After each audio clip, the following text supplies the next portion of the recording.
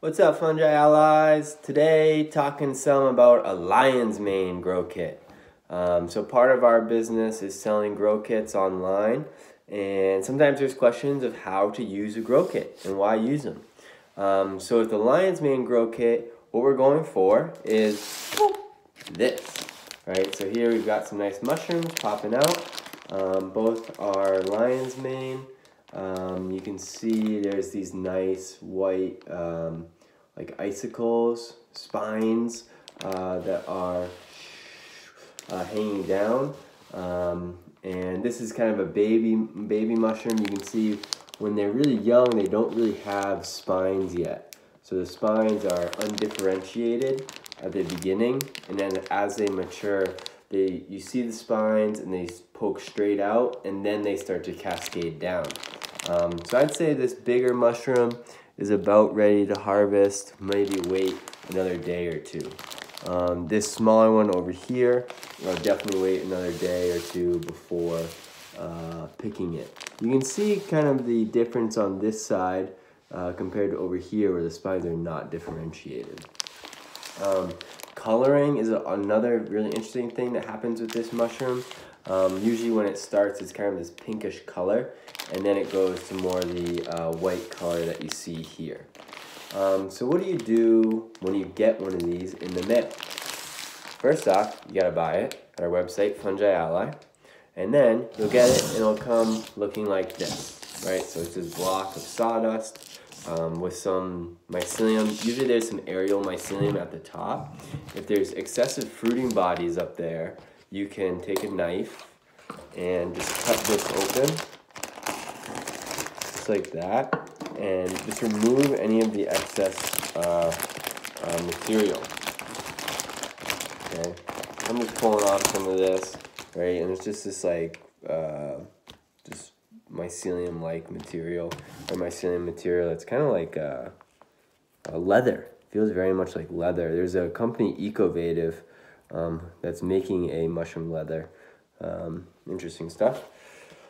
Okay, so we do that, and now we want to get rid of all the air at the top, right? So we don't want the mushroom fruiting at the top. So we'll roll this guy down, just like that, and then flip it. Okay, and so now the block doesn't have any air on the bottom. Okay, so you can see there it is on the table. There's no air on the bottom, and this is ready for us to start fruiting. Now to make slits for this mushroom, what I like to do is make a little V. So I'll take the knife and just stab it into the substrate on one side and then on the other side. So you end up with this kind of V of plastic. Let's see here. See, you can see it just flips open. And so at the beginning, this is closed and it's keeping the humidity high. And then as the mushroom starts growing, it just pushes that open, and you get a nice mushroom out of it.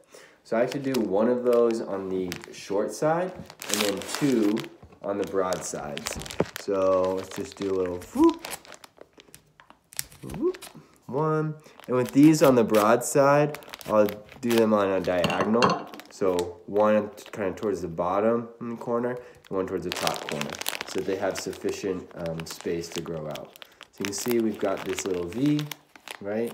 And the mushroom's gonna grow right out of that V. So in total, you're making 1, 2, 3, 4, 5, 6 holes, right? And the mushrooms will fruit out of all those holes.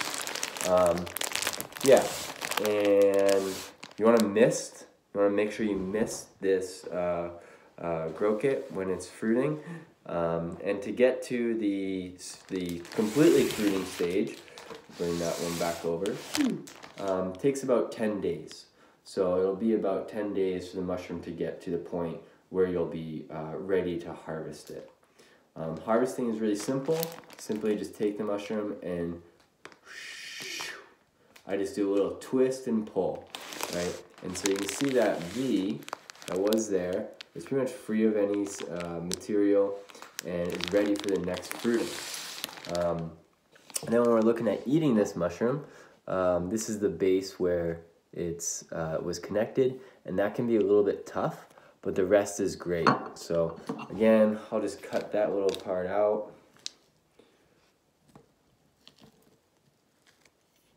Not much, you know, so I just cut this little bit out, and then the rest of the mushroom is good to eat.